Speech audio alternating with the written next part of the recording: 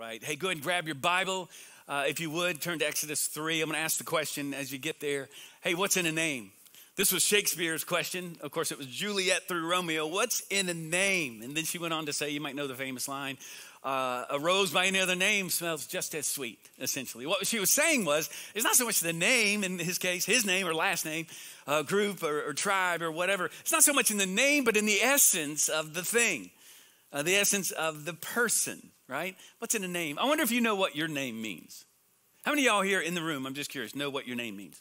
Like your first name. Okay, some of you at home, your name. I know for me, Jeffrey is my full name, Jeffrey, and it means God's peace, which is kind of cool. Really cool, actually. I don't know if my parents knew that when they named, like when we name kids, it's more often what's the popular name or cool name, that's a great name. But I trust that we kind of look, what does it really mean, right? Because names matter. Okay, but really, the essence of the thing that's named or the person is what matters. A couple years ago, actually, I did a calligraphy thing for each member of my immediate family, where I took their name, okay, all their full names, and what each name meant. And then I put a sentence, kind of a fatherly blessing that I wrote to each one, framed it, and gave it to them. I think it was for Christmas a couple years ago. And I was so surprised at how their names actually matched up with who they really are. They may think, that's kind of coincidental. None of my parents really thought that, but it was really something. I mean, Jeffrey, God's peace. So I'm kind of by nature a peacemaker, a mediator, okay? I do a lot of that in leadership. I'm a middle son. My middle name, Lee, is my mom's maiden name. And that means field or protected place, area. And then Warren, you might know. It's like, anybody know? It's like a rabbit hole, okay, is what that is. It's like a safe haven is what it is. And so each of my family members, I did this and just kind of blessed them. But think about names of people in your life. Like when I think of Stacy, see, there's a name. Now for you, that may mean something, may know other people. That's my wife, right? So immediately I'm like, I have an emotional response to that name. I know who that is because it's attached to a person, right?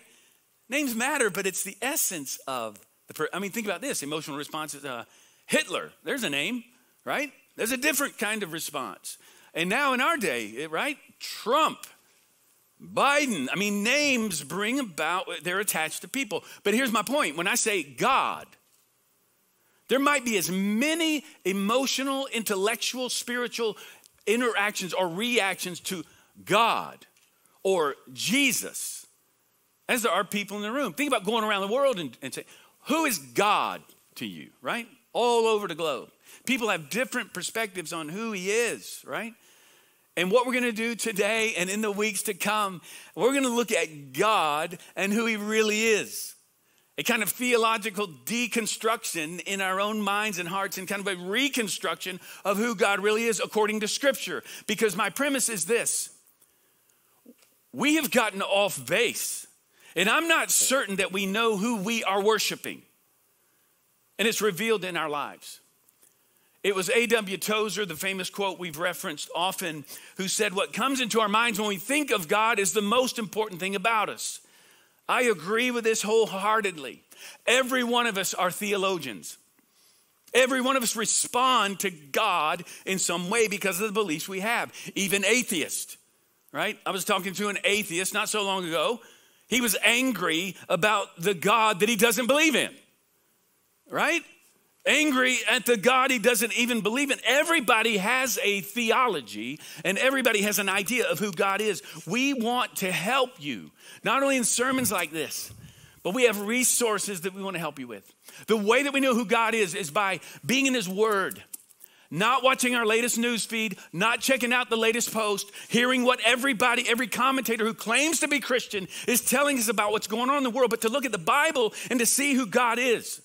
And so we have another QR code there that's going to point you to, it's just a place on our website, point you to devotional resources. It's on the main page. And I'm taking a moment here to point this out because some of us need to get into God's word. It's not too late to have a Bible reading plan throughout this year.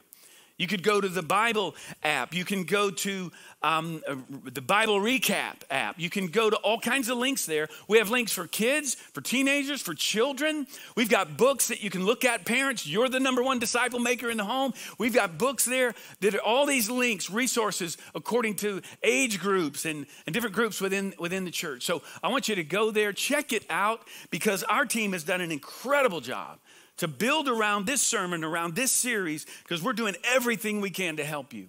Not just listen to a sermon and bam, go on with your week, but to be seeking this God that we're worshiping every single day.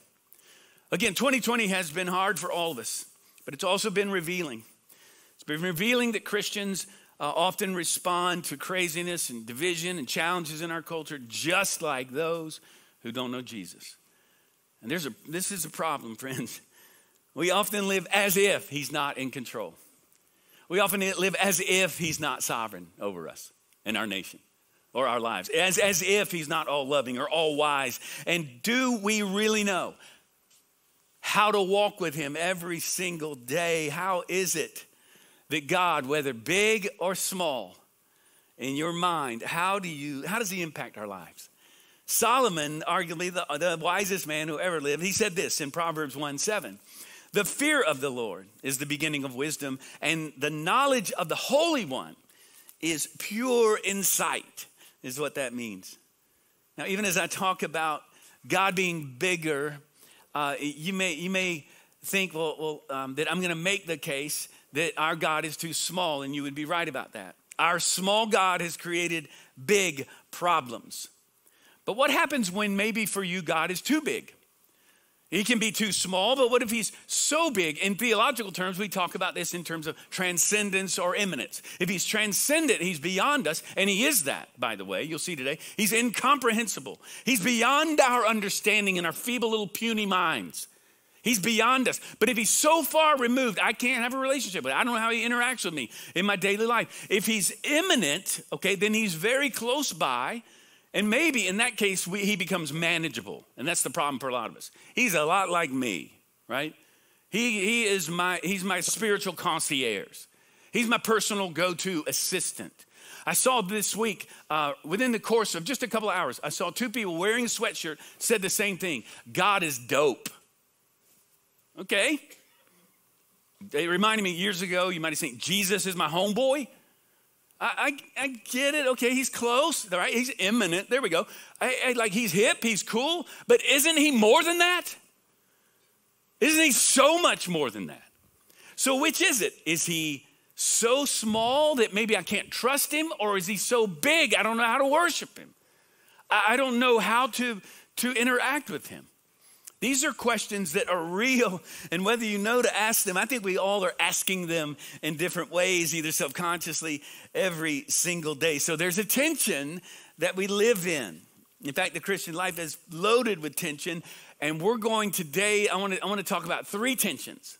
Here's how I want to set this up. Three tensions that we must live in if we're going to worship the God of the Bible. And they're tensions, I would say, that don't need to be resolved, but they're tensions nonetheless. And we're going to find answers in the scriptures throughout this month. And we're going to find answers today in Exodus 3. So Exodus 3, you're turning there. If you have your Bible, Exodus 3, 1 through 15. And we're going to look at some certain tensions. Think about it, the Christian life is all about tension. Living in tension, grace and obedience, or sovereignty and free will, election and faith, certainty and mystery, right? The Christian life is loaded with tension. And today we're going to talk about the tension that God he's not restricted, he's not surprised, and he's not nameable, but he's knowable. We're going to look at tensions within each of these. So first of all, God is not restricted. Look at Exodus 3, verses 1 through 6. We find Moses here and his famous encounter with God. All right, it goes like this. Now Moses was keeping the flock of his father-in-law, Jethro. All right, Jethro. Now those of you all my age, that's not Jethro Bodine. That's not the Beverly Hillbillies. I think we saw some of that on Capitol Hill probably this week. But he's the priest of Midian, and he led his flock to the west side of the wilderness and came to Horeb, the mountain of God. Horeb, by the way, this is Sinai. The story of Exodus has been action-packed to this point. Of course, Moses is born. He grows up, he kills a man, he's on the run, he flees Egypt, and here he's on the Mount of Sinai, and now the story slows down. If you're reading the text, now it's, okay, now it slows down, but watch what happens, verse 2. And the angel of the Lord appeared to him in a flame of fire out of the midst of the bush. Now, you may have heard this story before, right? There's a strange thing going on. Wait, is the fire burn? Is the bush burning? Not burning. What's happening? It's not being consumed. He looked, and behold, the bush was burning, yet it was not consumed. And Moses said, I will turn aside to see that great sight, why the bush is not burned. So something curious is going on, something interesting.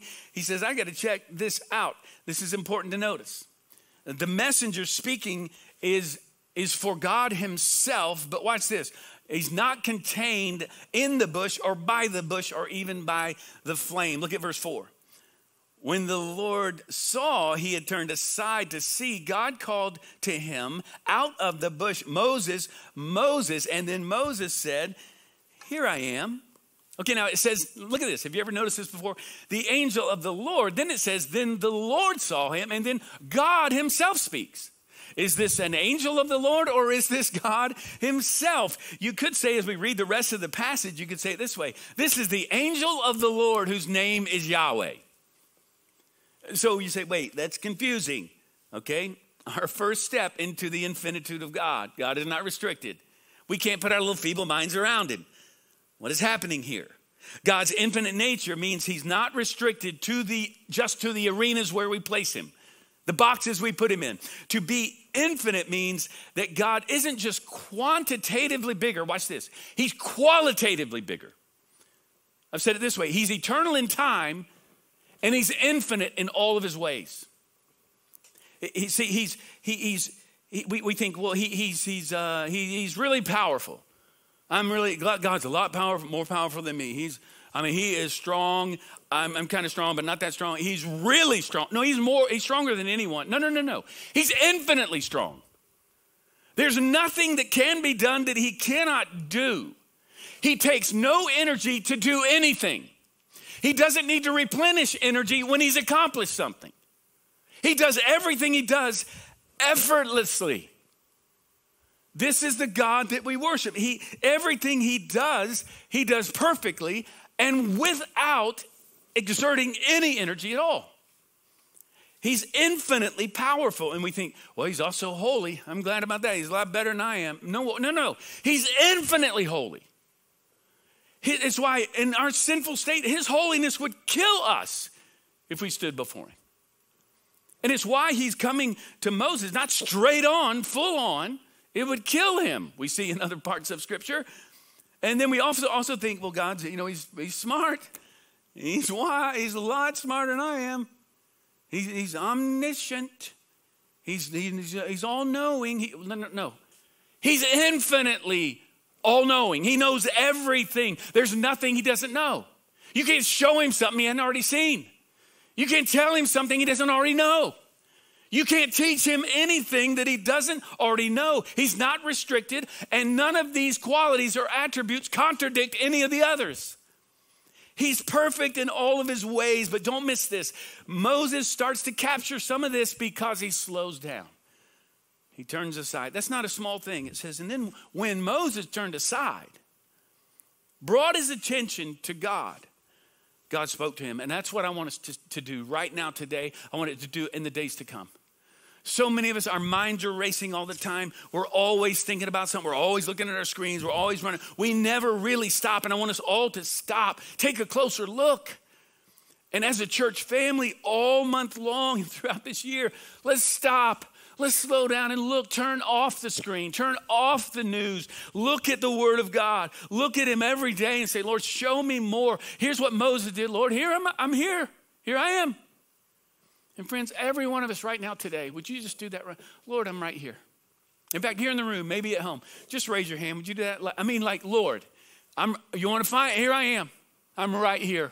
Find me today, God. Find me and speak into my heart. This is my hope today. That he would stop us because we've got a burning bush right in front of us. I don't know what yours is today, but I can tell you collectively as a nation, I think God is waking us up. He's waking up the church. He's refining his church. He's calling us to, wait, let's stop for a minute. What is going on? What is this? And many people just want to write it off, even, yes, as a fringe group. Okay, I hope so. But there's what I've been talking about for a long time. What we saw emerge this week, it's a Christian nationalism, a white Christian nationalism. Let me say, that's extreme. Come on. Look, we saw American flags. You would expect that on Capitol Hill. We saw Trump signs. You expect that. I saw a Confederate flag in the Capitol building. I saw a Jesus Saves sign out there. You may have seen it in the midst of the mayhem. Jesus saves. And I don't know, was it somebody out there trying to bring an evangelistic, presence? Maybe in their mind they thought they were. More likely they thought that this thing that was happening, this is aligning with the way of Jesus. And we need to categorically call it out as God's people and say, this is not the way of Jesus. Jesus is not co-opted by any worldly powers. His kingdom is not advanced by secular strength. Again, some trust in chariots, some trust in horses. We will trust in the name of the Lord our God.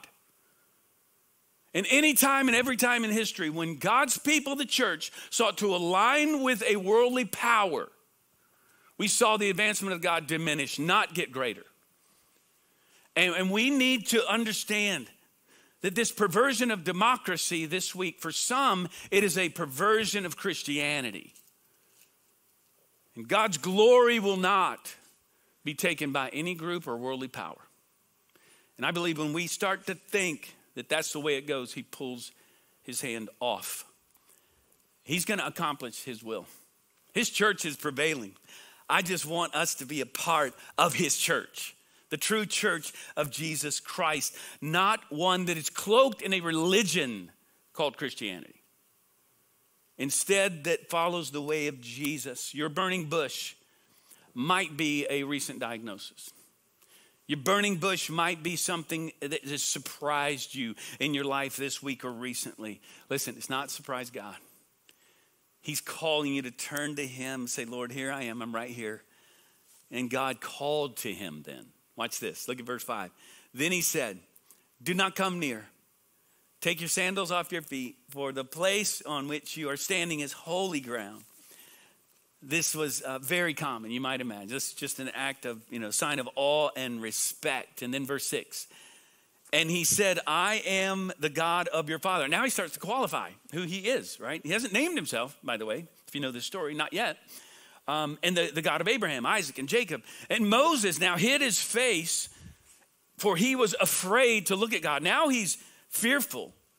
Now he's afraid. I wonder when the last time you were afraid of God and his presence because he's so awesome. And you say, well, yeah, are we really be afraid? I think we're to fear God, but not be afraid. And this is the tension, another tension we live in. God is present in the bush. He's in the fire, but he's not restricted to it. Now he's saying he's bigger than all this. He's not contained in boxes or categories that we put him in. He makes himself known, but he has to do it in ways that we can understand, right? So he speaks to Moses. But we can't take each revelation that we receive from God for granted, and we can't make it turn into a formula. That's what we do. We say, well, God, act this way. Last time he's going to do this again. I'll pull this lever, and he's probably going to do that because that's what he did. I'll push this button because I pushed it last time. And God says, no, you can't put me in a box.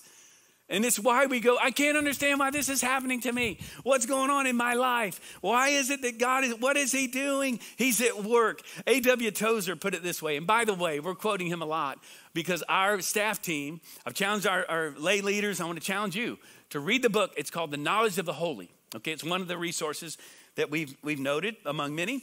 But read that along with us. It's a short book, deep read, deep dive, but it's a short book. A.W. Tozer, he says this. When we try to imagine God is when we try to imagine what he's like, we must use that which is not God as the raw material for our minds to work on. Think about this. He goes on. Hence, whatever we visualize God to be, he is not. For we have constructed our image out of that which is or has been made and that which he has made is not God. You tracking with me? This is like, wait, our creative brains, our puny little brains are trying to understand the transcendent, incomprehensible God, creator who made us. He's not restricted by anything. He cannot be contained, but watch this. He is revealed. Not restrained, not restricted, but he is revealed. This is our first tension here, and I've spent more time on this one. Consider this. The only thing that you know about God is what he's chosen to reveal to you. That's all you know about him. He's infinite. You don't know anything else about him. And so he's chosen to reveal himself. He reveals himself only in ways that we can grasp. And that's what's happening here. Moses wants to, here in a moment, he wants to know his name. Why? Because he's kind of like us. You have a name, right? I got a name, you got a name. And so we think he's a lot like us. He's speaking to him in a voice. Okay, so I get that. But this is what makes the incarnation so incredible. And why we celebrate it as believers, not just at Christmas time, but every day. Because Christ has come to us. This is why it's so amazing. The infinite Son of God restricts himself to a body, and he comes to us. Seeing Jesus is to see God face to face. It's to talk to him. It's to see him. But he reveals himself to a limited, restricted, temporal creation. But he is not restricted. But he is revealed. Look at this second point I want you to see. God is not surprised. All right? He knows everything. We've kind of alluded to that. Look at verse 7. Then the Lord said, I have surely seen the affliction of my people who are in Egypt and have heard their cry because of their taskmasters. I know their sufferings. And look at this. I have come down to deliver them out of the hands of the Egyptians and to bring them up out of the land to a good and broad land, a land flowing with milk and honey, to the place of the Canaanites, the Hittites, the Amorites, Perizzites, Hivites, the termites. I mean, it goes on. All of them. And God knows all that is happening in every corner of the world. That's the point. He already knows what's happening. He's telling Moses what's up. He is watch this. He knows what's happening on every spot on the planet right now. He's on the backside of Jupiter. He can see the center of the star that is billions of light years away from here right now. He looks at the molecular point within your life. He can see every single thing. He's watching a cub being born somewhere up in the Rocky Mountains right now, in a bear den somewhere. The Bible says in Job, he brings rain to places where nobody lives. He has flowers growing that no human will ever see. He is everywhere all the time. He's not surprised by anything in your life. He's already seen our tomorrows just as clear as he's seen our yesterdays. He's outside of time and he lives in the eternal now. God appears at the beginning of time and the end of time simultaneously. What took place this week did not surprise him on Capitol Hill or in your life. Nothing surprises him. He's in control of all things. Friends, do we know who we're worshiping? Do we know who's in control of our lives? Do you know in whom you trust? Or do you? Is it why we don't worship him? Is it why we don't trust him with our lives? He's calling us to say, I've got you. I'm aware. I know everything going on. That's what he's telling Moses here. He's not surprised. Look at verse 9. And now behold, the cry of the people of Israel has come to me. And I have also seen the oppression with which the Egyptians oppressed them. Come, I will send you to Pharaoh that you may bring my children, the children of Israel, out of Egypt. This is the first place, I love this, where the Israelites are called my people. And look what he's saying, these are my children. God is already at work. He's telling Moses, not only do I know what's up, not only am I knowledgeable, I'm capable. Friend, listen. He not only knows exactly what's going on in your life, he's already at work. Somebody needs to say it right now. Let's just say it out loud. He's already at work. Say it to somebody next to you. Maybe you're at home. He's already at work. He's ahead of me. He knows what I'm dealing with. Whatever I face tomorrow, he's already been there. He's already at work. Friends, this is the God that we worship.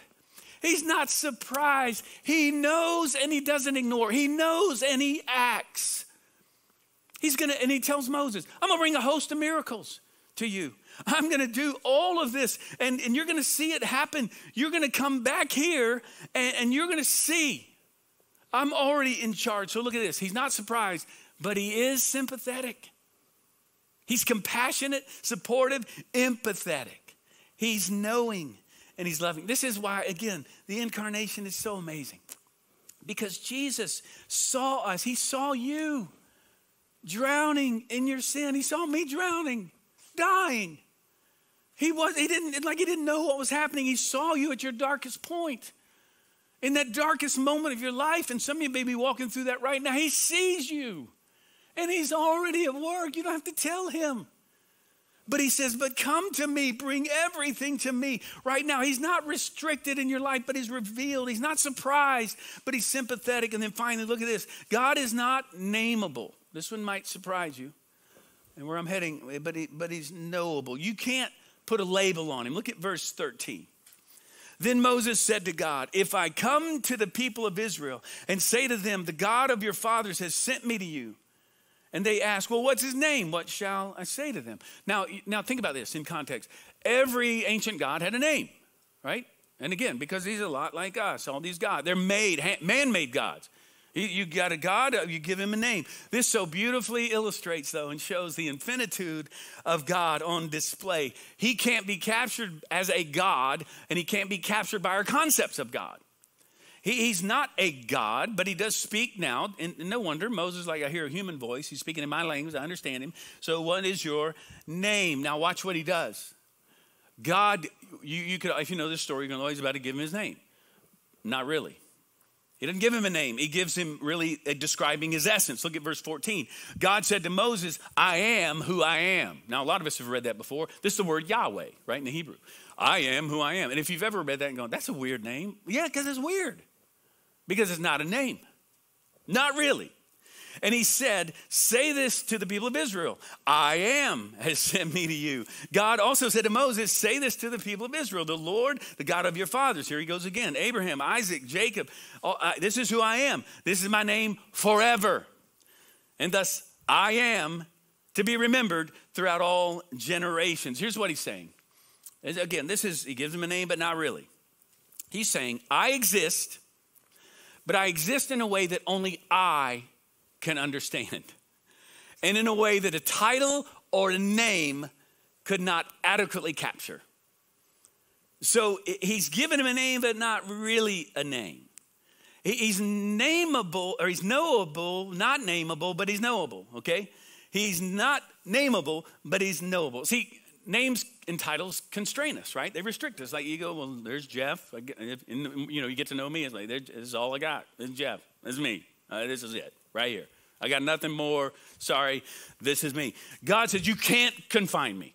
I will not be restricted even by a name. And I love this. Look at this. You don't name me. I name myself, is what God is saying. We don't define him. He defines himself. He is self-defined. How about this? I flip it around this way. He defines us.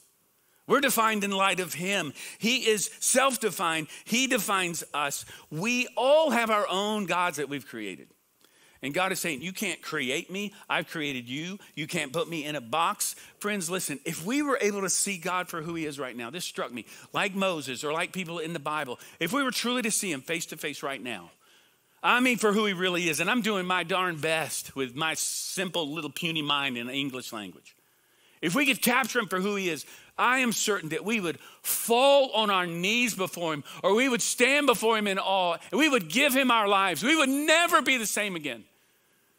We'd be done with all of our trivial pursuits. We'd be finished with all of our lame excuses and all of our worries and anxieties, and we would give him our lives completely. And this is my great hope, because this is what he desires for us today. God is not restricted, but he's revealed. He is not surprised, but he is sympathetic. And he's not nameable, but he is knowable. And the way that we know him primarily is through Christ himself, right? Tozer said it this way: in Christ, God effects complete self-disclosure. So when he did choose a name, He chose the name Jesus, Yeshua, which means God saves, which points to his mission. Again, his very essence of what he's about. He's the primary missionary. He comes to us. He comes to us in full revelation. And so every point that I've made today, Jesus takes it even further. He's more than sympathetic. He's empathetic. He's come into our suffering. He comes from all the way from the very top, all the way down, disrobing himself and his righteousness and his holiness, all the way down to where we are so that we could relate to him. And not only could we relate to him, but he would live the perfect life for us because we couldn't. He'd be the bridge to this holy God. Then he would die on the cross for our sin, take on our punishment as we stand sinful before a holy God. Jesus takes on the punishment. He dies on the cross. He's buried and he's raised again, proving that he's God in the flesh. Death and hell can't overcome him. And so he then opens the door for us to enter into this relationship before this holy God. So that in Acts 4:12 it says, there is no other name under heaven by which men can be saved. Only Jesus Christ alone. Christ alone saves. There is no other person, no other way for us to be saved. And then it says in Philippians 2:9-11, it says, therefore God has highly exalted him and bestowed upon him the name that is above every name, so that at the name of Jesus, every knee should bow in heaven and on earth and under the earth, and every tongue confess that Jesus Christ is Lord, to the glory of the Father. Somebody said amen. Praise be to God. He even says, maybe you know that passage, he didn't consider equality with God something to be grasped. What's he saying there? He's not look, he decided to take on limitation. He didn't push against the restrictions. He became God Almighty, Son of God. Jesus becomes a man, and he then enters into our lives, and he comes to us to say, hey, I will choose eminence over transcendence. I'll make myself known. And you can receive me and have a relationship with me. He did not reject the limitation. Praise be to God. He's come to us. He found a way. He made a way. So friends, will you turn aside? And right now, before we wrap up our time, I want to enter into a time of prayer. And then we're going to take the Lord's Supper together. There's no better way to focus on him. But before we do, if you're not right with him, if you've not received his grace, I want you to do that right now. So I want us to just bow our heads and close our eyes. And I know that maybe here in the room, corporately together, worshiping the Lord, it might be a little easier, but maybe at home, for you all, if you're with others, just to bow your head and close your eyes right now, to focus your heart on him. Will you pursue him every single day? Friends, do you know who you worship? Will you stay in his word? Will you be among his people? And if you've not received his grace, you do it now. Some of us are relying on somebody else's revelation. God is speaking to you right now. And he's saying, receive me by faith. Not by works, because you've got nothing to bring to the table. And friend, remember this. Belief precedes understanding. Faith precedes reason. Faith even precedes greater and greater revelation. Come to him, say, Lord, here I am. I surrender my life to you. Say yes to him right now. And here's the beauty. He will give you a new name. He will give you a name. We don't name him. He names us. You become a child of God. Receive his gift right now. Lord, come into my heart. Friend, you become a son or daughter of the Most High God. Lord, thank you for your grace. Thank you for Jesus. Thank you for revealing yourself to us. We take on your name. Thank you for welcoming us into your family. Lord, we love you. And we give you our lives. It's the only right, logical, spiritual response. We give you our lives today in Jesus' name. Amen.